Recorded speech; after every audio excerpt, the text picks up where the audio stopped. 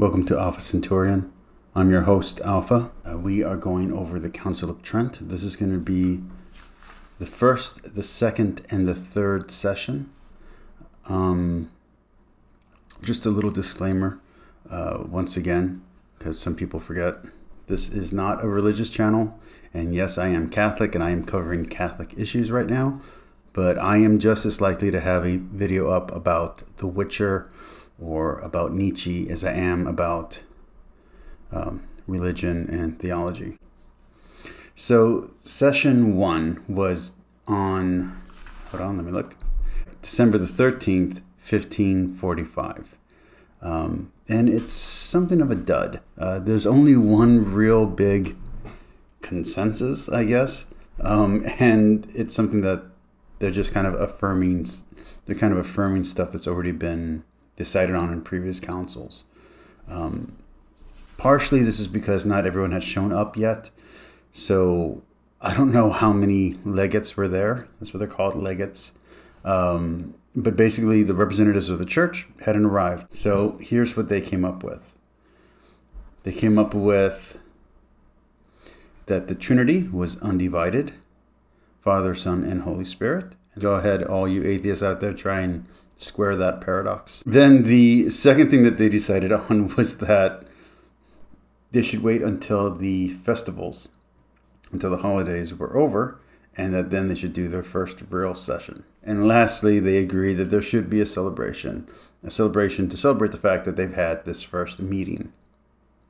That's it. That's kind of all of session 1. Not really a lot to say there. Let's go on to the next one. Session 2, or the second session, actually has a lot more going on. So this is going to be on January the 7th, 1546. Basically, the second session is kind of deciding the rules of the rules of play for the attendance of the ongoing session, so the ongoing council. I don't know if they had a deadline yet on when it would finish, or if they even had a clue of how many sessions this would take, right? It doesn't play very well.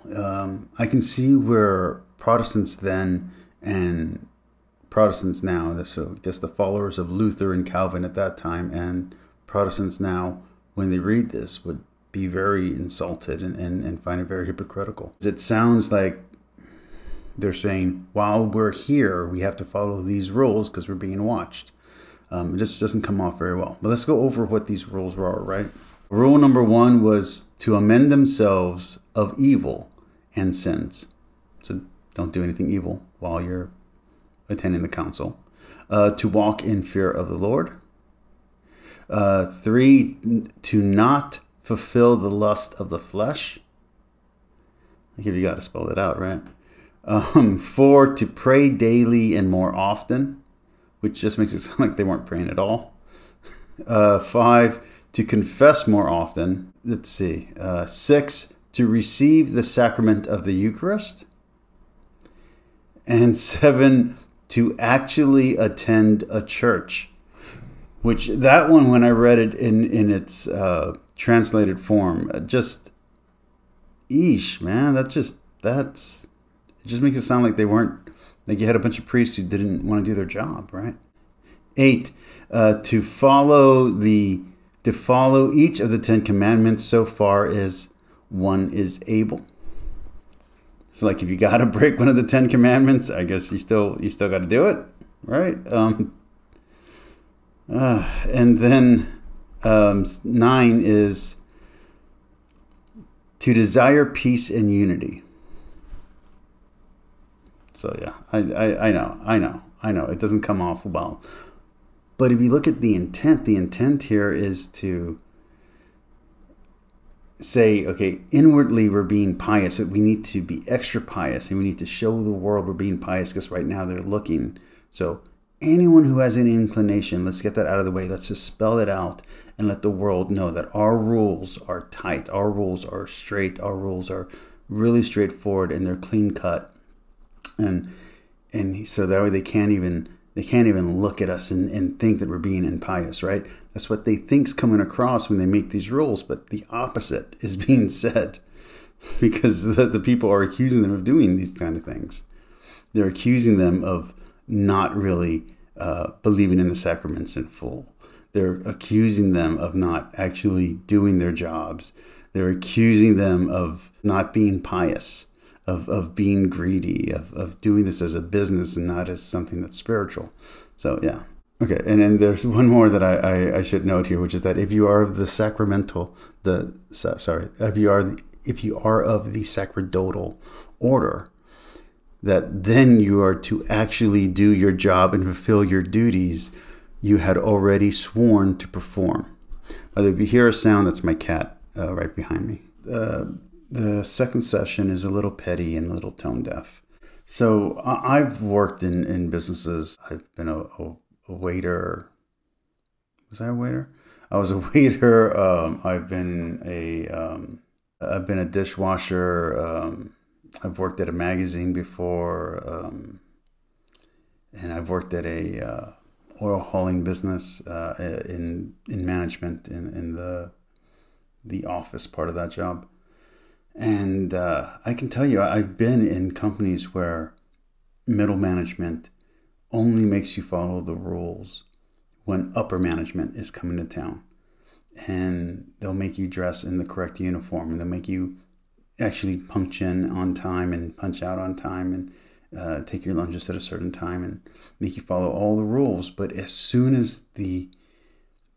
the understanding that as soon as upper management leaves, they'll go back to doing jello shots in the lunchroom. They'll go back to the all-star who also happens to be a CAD.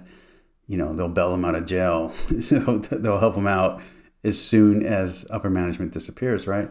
So yeah, that's just what it sounds like. It sounds really tone deaf. I mean, the Protestants and the Eastern Orthodox are accusing the Latin Rite Catholics of being greedy, of being lustful, of being impious, and in general just being immoral.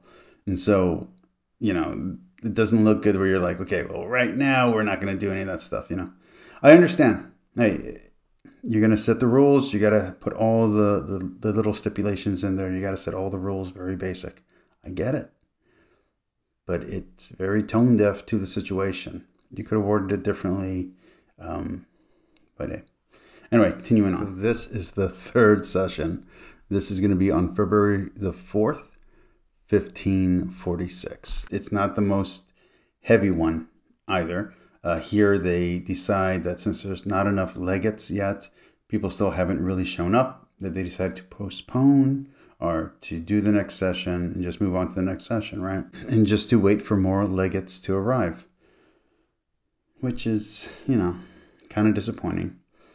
But they come up with a plan, and this plan is like, what exactly are we going to do with this council? What exactly is the goal here? And the goal is really simple: to basically to deal with the heresies, to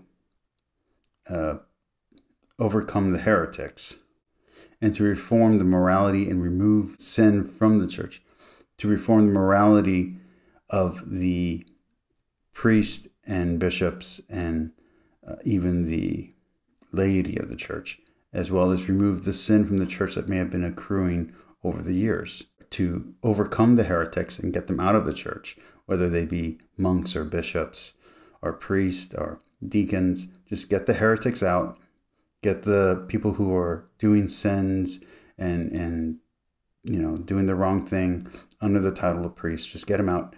And then also to reform the faithful, so to even get the faithful along for the ride and get them to recommit to being more pious and to being more righteous and to doing more good deeds, basically, right? And to do less evil acts. Then they reiterate the creed and reaffirm it, and then they plan for the next session.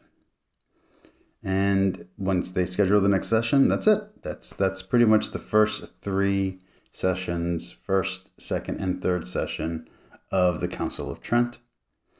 I know the first one and the third one really didn't seem to add much, but they did reiterate and they did reaffirm the creed, and they did reaffirm the Trinity. So those are big steps. And mind you, I've read ahead, so it does get way more interesting. We do get into sanctification. We do get into the canonical canonical issues dealing with the Bible. Like, well, we'll get into scripture and all that. It is coming, but in the first 3 sessions, we don't get there. Okay. Anyway, just remember that this channel is all over the place. It has a lot of secular material, so I'm just simply reading through Trent and giving you my notes. I will be doing other supplementals. I will be reading through the 95 Thesis, which I already posted video 1 of that, installment 1. I will be going through the Papal Bull on this one, and I will be doing other books as well. So I hope you're enjoying. I hope you're watching. Have a good night. Bye. Peace. And for those who liked my previous content from way back in the day, there is a channel out there with martial arts and weightlifting, if you can find it. All right, let's continue on.